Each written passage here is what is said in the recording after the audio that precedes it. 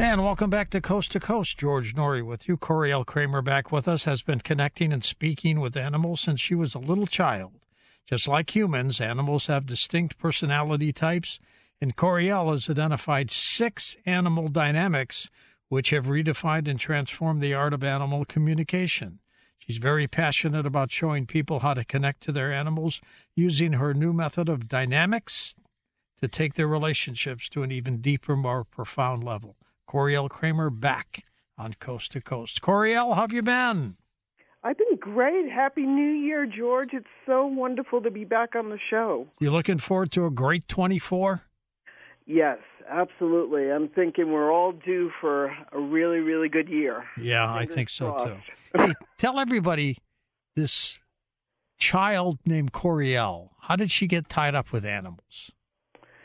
The child named Coriel got tied up with animals because I've always had animals in my life. From a really small age, I had things like gerbils, salamanders, rabbits, cats, dogs. Hamsters?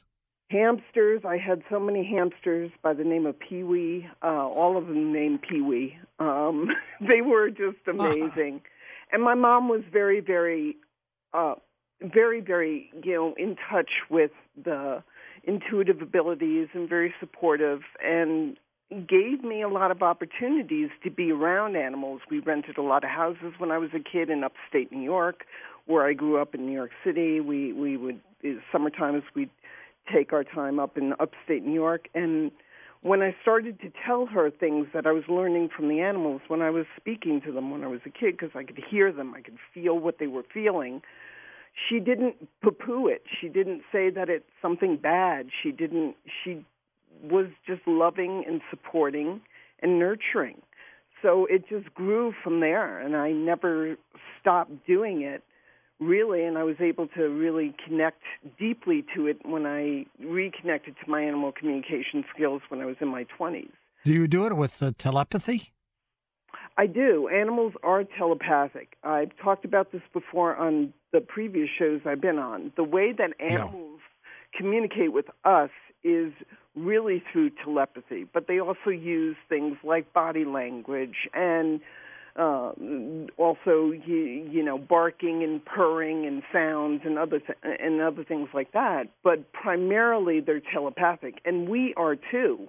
Humans are telepathic, but we have such busy minds. We need to slow them down. If we can slow our minds down just a little bit through either, meditation or just taking a quiet moment every day, just connecting to something higher than ourselves, we start to hear things that we would not normally hear with our busy 2024 minds that we have going on now in the 21st century. How does energy healing tie into animals?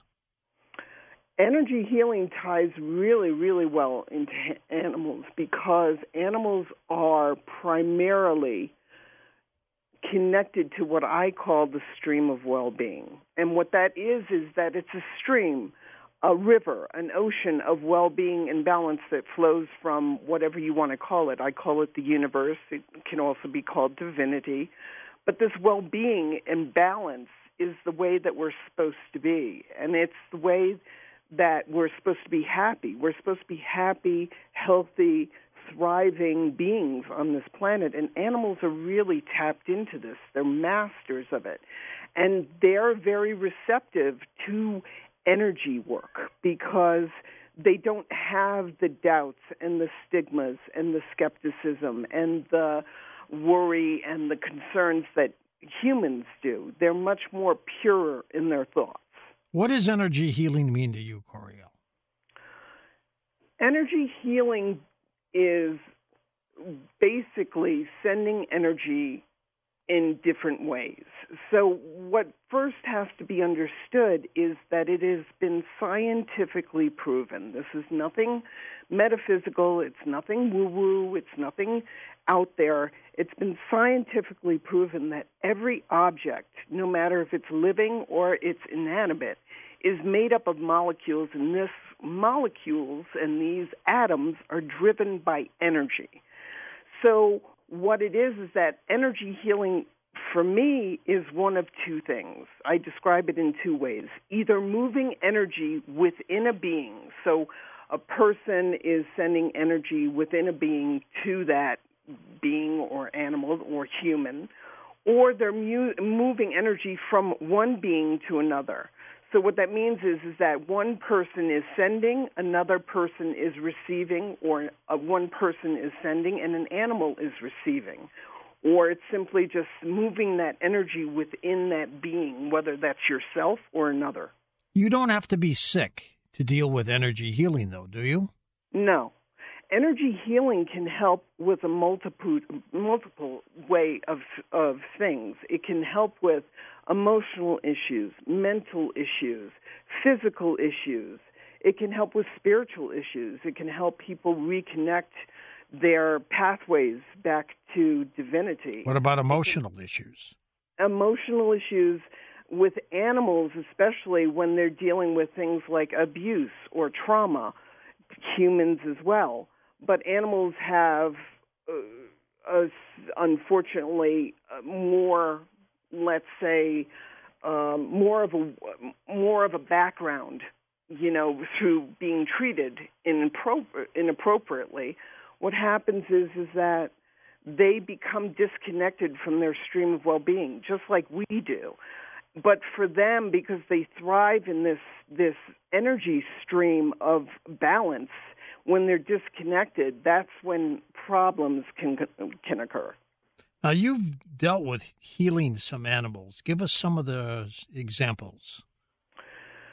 Well, the way that I send healing is different.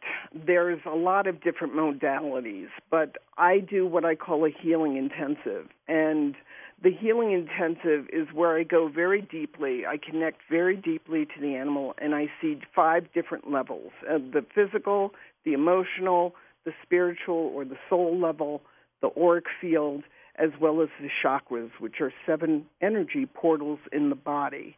And what I do with that is that I clear all those out of any kind of energy that's stuck in there or energy that's just not flowing as it should, and it reconnects them back into their well-being.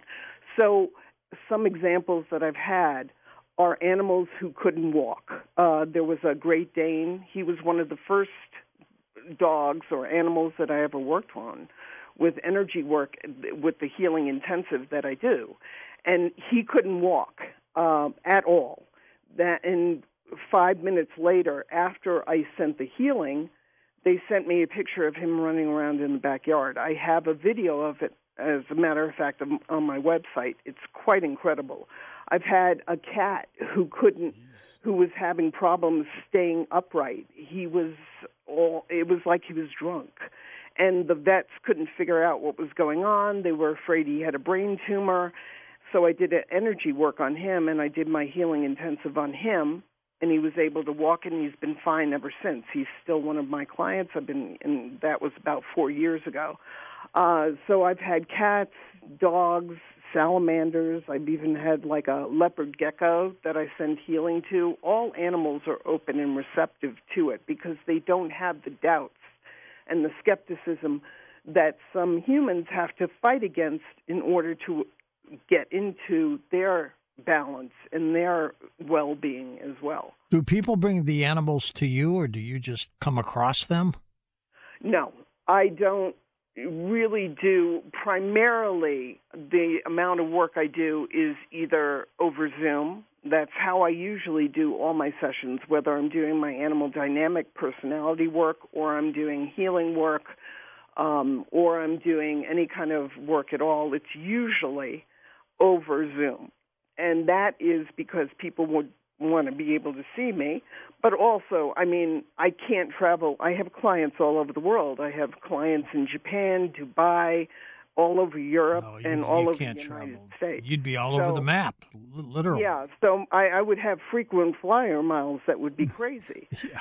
So the reason that the energy work is so powerful, it's just as powerful if I was with the animal in person as it is as when I send it long distance. Energy is energy. It doesn't matter if I'm in the same room with the animal or the person or I'm hundreds of miles away. It's just as potent as it would be, no matter what. What percent do you solve with animals or humans? Primarily, and this is my choice, primarily I work with animals. The reason being is, like I said before, they are extremely open and receptive to the healing that I do. So because of that, the results are much more powerful. They're much more potent. They're much more expansive. Like I said, animals who couldn't walk all of a sudden could walk after the healing. Animals who were having mental issues or emotional issues, so they're scratching or attacking their owners, all of a sudden would stop doing these behaviors. So the percentage is much higher because I choose to work with animals. However, I can work with people. I have no problem with it.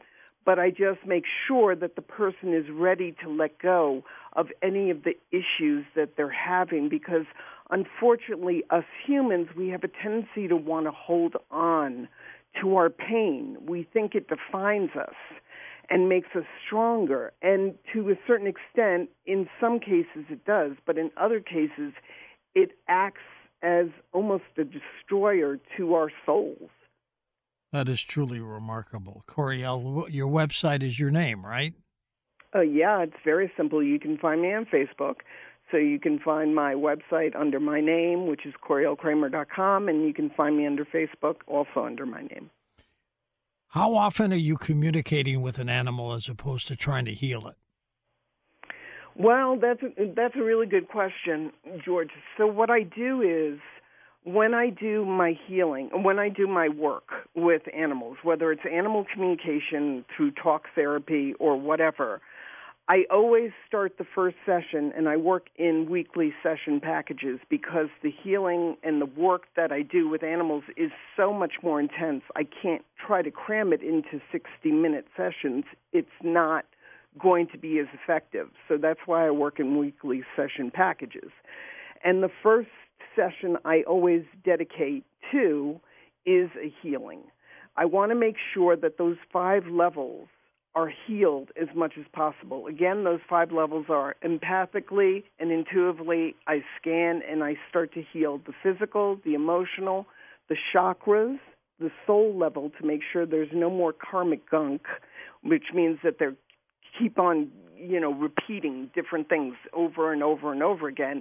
And then the auric field, which is about a foot outside of everybody's body, including animals.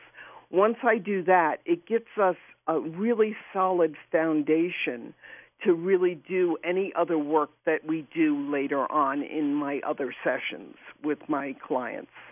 So I always start the first session, no matter what, is always a healing intensive. How did you come up with its 6 animal dynamics? Well, actually, since our last episode, since our last show, I discovered a 7th. So now we have 7 dynamic pet personalities. So I came up with them basically from really studying and looking back on the animals that I've talked to over the decades. I've been doing this almost close to 25 years now. So I started looking at the animals that I was talking to, and I started to notice a pattern. And the pattern was in their personalities. That's usually how I tell people what I'm getting when I start a session with them. When I start a session, I let them know what their personalities are, and I let them know those traits so that they know that I have their animal. That way they know that I've got the right animal, especially if there's multiple animals in spirit, whatever. So I get the personality. And then I started to discover the pattern. I started to see this pattern of personalities. And when I started to delve more into it, I started to realize that every personality likes to be touched differently. They like to be interacted with. They like different toys than the other personality does. They see the world differently. They like to be talked to in a different tone of voice. They like different words to describe them. So it really does transform the way that a person can see their animal. And I've had amazing results that people can see when they go to my website. They can see the testimonials. Is there a breed of animal that's a little more receptive than another? No. As I said before, I have sent healing, and I have talked to a multiple amounts of different animals. I mean, multiples. I've talked to, whales. I've talked to dolphins. I've talked to dogs. I've talked to cats, birds, lizards, other reptiles. It's horses, cats. It doesn't matter. There's really no difference. It's about their personality. All animals are essentially the same. However, the personality is what makes them different. What do they think of human beings? Well, it depends on the human being. What do they think of us generally? Generally, animals really do love us. They think that we're amazing. They think that we can be so much more than we allow ourselves to be. But they want us to see them as fellow beings. There is no difference between one being and another being. It's energy talking to energy. It's one being talking to another being. And they love us, but because they have that almost Christ-like consciousness, that unconditional, non-judgmental, non-critical love. They see us in a light. They see us how we should really see ourselves. I mean, they've inspired me to really look at myself as a person of worth. And what happens is that, but of course, I mean, even I've had animals that I've talked to in shelters, even the ones who have been abused, they still don't put that person who abused them up against all of humanity. They do see the beauty in us, and they just want us to see the beauty in ourselves. Can you use the same kind of energy healing techniques on a human as you do an animal? Absolutely. There is no difference. Energy is energy. There's different modalities of energy. So think of something like acupuncture. Acupuncture works on what the Chinese called the qi, or the life force energy inside of a being, whether that being is an animal or whether that being is a human. There is no difference. Things like, Reiki, yoga even is a form of energy healing because you're moving the energy within your body. You're moving and you're activating those portals within your body when you do yoga. And things like reflexology. All these are different forms of energy healing. Coriel, we're going to take a short break, and when we come back, I want you to give us a technique of how you use it on an animal, and then can other people do it as well? Is it easy to train other people? Oh, very easy. Very easy. People pick up on it pretty fast? Yeah, we'll talk more about it, but it's fascinating. It's very easy. We'll come back in a moment. Her website is all linked up at coasttocoastam.com. It's her name, CorielKramer.com. And welcome back to Coast to Coast. George Norrie with Coriel Kramer. Coriel, so how would you train a person to deal with energy healing? Well, first off, what I tell people is that anybody can send healing. It's really about the intent when you send the healing. Can somebody send you bad healing or bad energy? Absolutely. Sure. We've all had people who have sent us, or we've been around people with bad feeling energy. But it's about the intent. But you also have to understand what you give, you get back. So if you give good energy, you get back good energy. But if you give bad energy, you're going to get that back, and it's going to hit you and hit you hard. It's called karma, isn't it? That's absolutely right. So what you give, you get. So it's always important that you make sure that you have a good intention and that you're feeling good and you're feeling relaxed emotionally. You don't want to send energy to somebody or some being if you're feeling stressed, if you're feeling rushed, if you're feeling, angry. You don't want to send that kind of energy because it's going to interfere with the healing that you're trying to invoke in that being that you're sending it to. So you want to make sure that you are in a nice, emotional, happy state when you send that energy. Calm, peaceful is what you're looking for.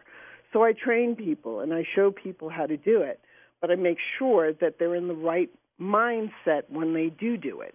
There are some there are some modalities that require that you take a certification course and you get attuned, and they make you think that you can't send energy if you're not attuned to a certain level. That I have found not to be true. It is about the intent. Anybody can send energy to another person or to another being, whether that being is animal, vegetable, or mineral. It doesn't matter.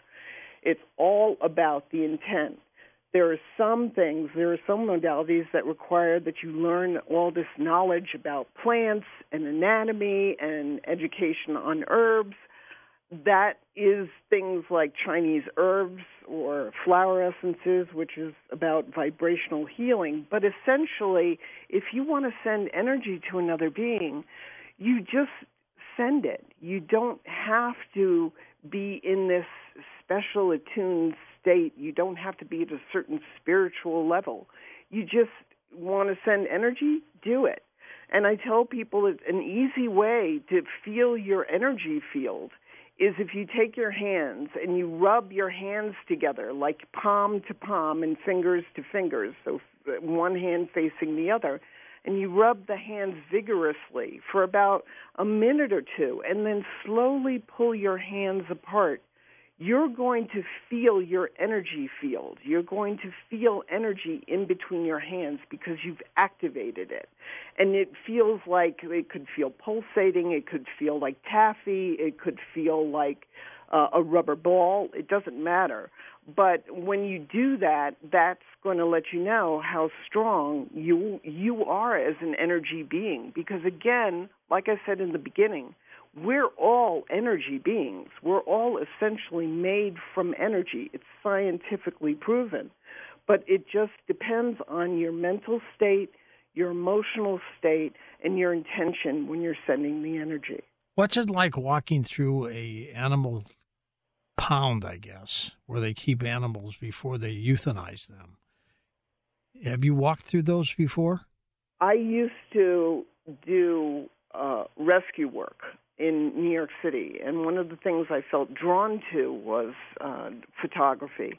So I would go into the kill shelters in New York City, and I would take pictures of the animals. And it was, you would think it would be extremely depressing and sad, but it wasn't. There were so many animals there who had been through so much pain that they found, in as weird as it sounds, they found this peace in the shelter. They were away from the trauma, they were away from the abuse, they were away from the drama, and they were finding this peace. Now, some of them, of course, were euthanized, so that was sad, but primarily they just were happy to be in a place where they felt safe, even if that place was a shelter.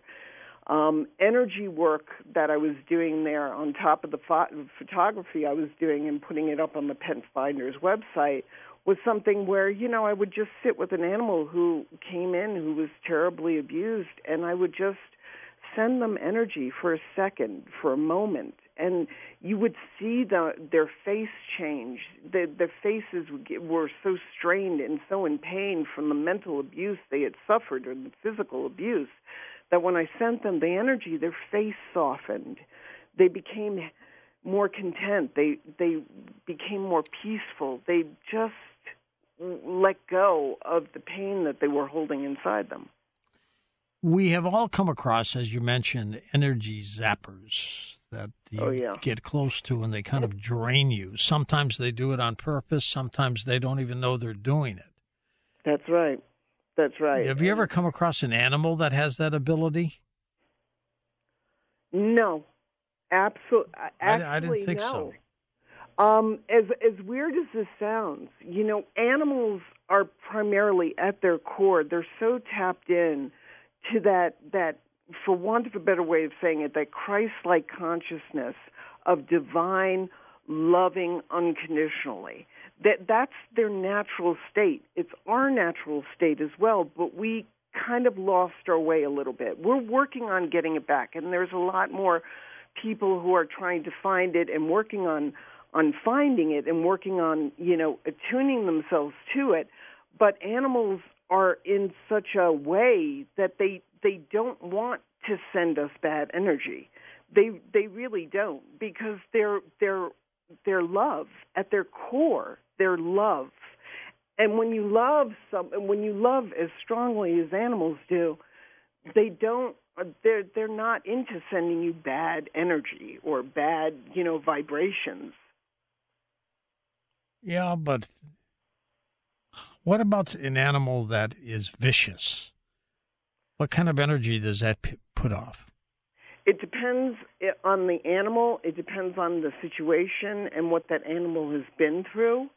They look. People lash out at each other, but it's not really about that person.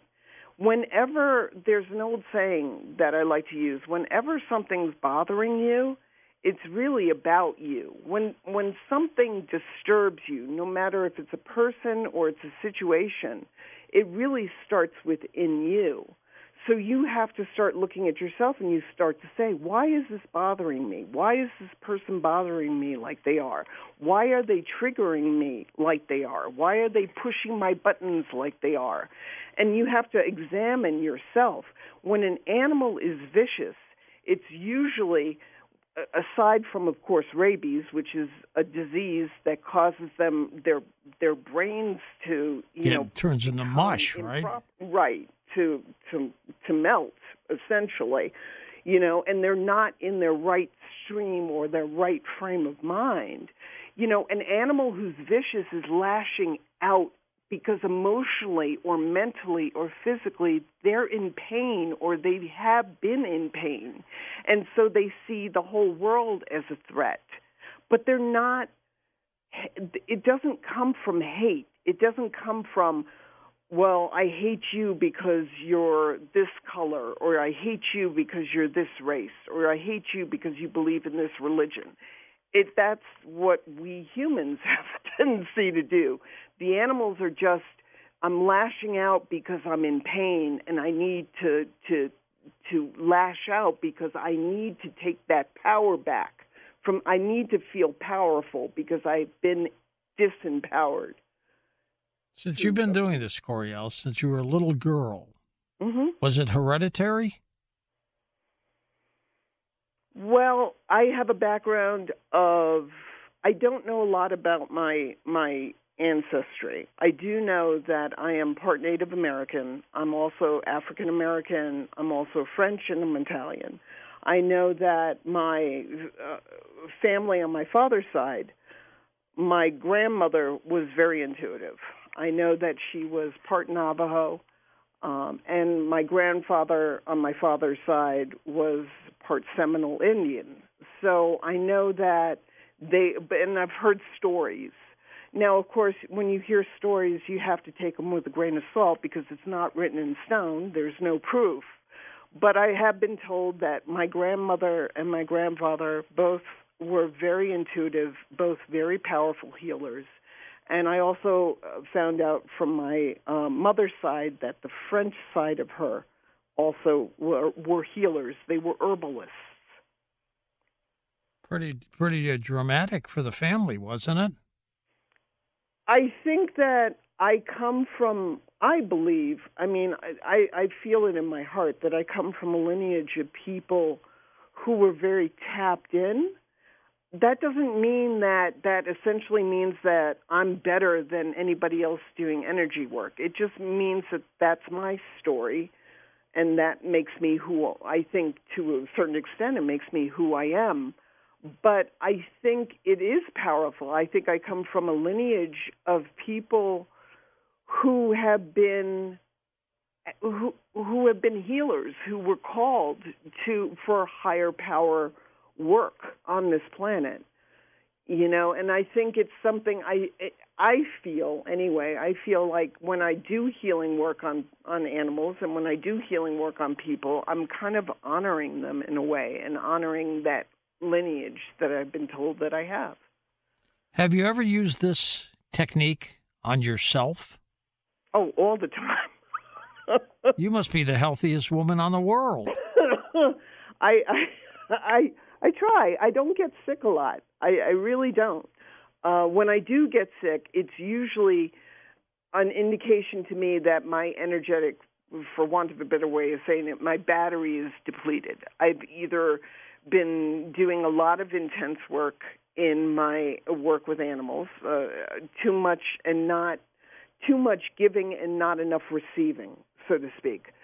So I try to keep myself as much in tune as I possibly can. So how do you do that? And it's nothing special that it's just for me and nobody else. What I do is that I try on a daily basis to connect to what I call the universe. You can call it divine, you can call it spirit, you can call it Harry. I don't care whatever your belief is. It doesn't matter. It's all powerful for you. But I try to keep myself as energetically in tune as I possibly can by connecting to something higher than myself, by connecting through the nature, taking walks, when the weather permits, so to speak, when it's not like 6 feet of snow outside. But getting in nature is a great way for you to feel in tune and in balance. And so what I try to do is I try to keep myself as energetically on a high vibration as I possibly can through spiritual work, through being with friends, through being with like-minded people, through doing a show like this. I mean, this is all raising up our vibrations. When we listen to something that feels good to us, whether it's music or, coast-to-coast radio show that we like, it raises our vibration. It makes us feel good. And when we feel good, we're more in balance with well-being and the way we're true, and health. Have you ever had an animal say to you, "Get me out of this situation"? Yes, but not with clients. Usually, I've never had it happen with my clients. I've always had it happen. A lot of the times it's happened with animals when I was doing a lot of rescue work and when I was working in the CACC and doing the photography for pet finders. I would have a lot of animals that would say, "Please help me, please help me, get me out of here." And that made me feel bad because, there's hundreds of animals in there. I can't take them all home with me. So what do you do? How do you take your power back in a situation where you feel powerless? So I would talk to them and I would tell them, "Look, it's not in my power to be able to take you out of this situation, but I can send you good feeling energy. I can send you love. I can send you compassion." And they appreciate that. That helps them to get out of their situation in their mind in even a small amount of time. That's priceless to them. Does every animal have the ability to communicate? Yes. Every animal has the ability to communicate. However, not every animal wants to communicate. They want to be able to, it depends on who the animal is. Just like a person, not every single person wants to talk to me. Not every single person wants to talk to you. There are some people that are just like, "No, I am not jiving with Coriel today. I don't feel her. I don't like her. I don't know her." But it depends on what the situation is, and that's why it's important when I talk to an animal, and even when I'm doing my energy work, before I send my energy to an animal, I always ask consent. I ask them, I introduce myself to them. I tell them who I am, why I'm communicating with them, why I'm connecting to them, and ask permission to connect to them in a strong way so that I can do the work that I'm called to do with them if that's what they want. But if they tell me, "No, I don't want to talk to you," that's it. I don't push. It's up to them, because animals are so assumed upon. We just assume upon them on a daily basis. I just assume my horse wants me to ride him. I just assume my cow wants me to milk them. I just assume this. I assume that. When you ask consent, it gives them power to say no if they want to. But what animal would say no? I don't think they would they? No, not really. I mean, the animals really want to talk to us. They want to feel better. Again, as I said before, they're in line with feeling good. That's what they strive for every single moment of every single day. They want to feel good. It's really inspiring because that's the way we're supposed to be. We're not supposed to feel bad every single day. They want to feel good. They're masters at it. And, because of that, I've had maybe in the 25 years I've been doing this, I think I've had 2 animals that told me I am not wanting to talk to you. That's not bad. Coriel, we're going to take a short break and come back and take phone calls with you next.